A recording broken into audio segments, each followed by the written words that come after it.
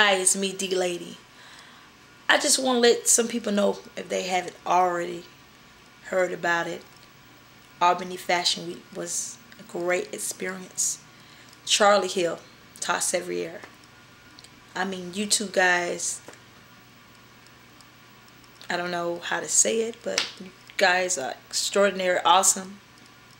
I thank God for you guys, because you guys have totally changed the mindset of people who were dreamers. They maybe put it aside, and Albany Fashion Week has turned them back into dreamers again. Big ups to you guys. I mean, all these intelligent, artistic people I never knew existed here in Albany.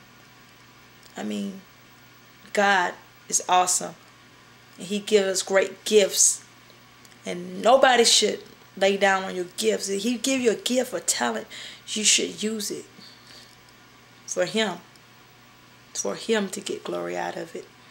So I just want to thank all you guys for all the inspiration you have been to me, and all the other models and makeup artists and fashion designers and hairstylists and just different vendors and boutique owners. I mean, y'all just don't know how AFW has impacted Albany, and I'm looking forward to next year.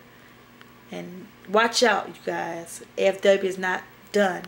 AFW Homecoming 2012. We be getting back to the community.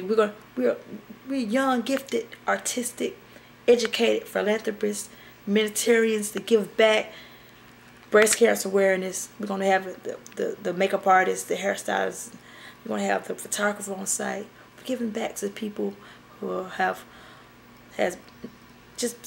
family who was victim, or just people who are survivors of breast cancer. Just giving back. Look for the pink tent down on the yard. I mean, we love you guys. We love you, Charlie. We love you, Tosh. Everybody, the team AFW. We're back at it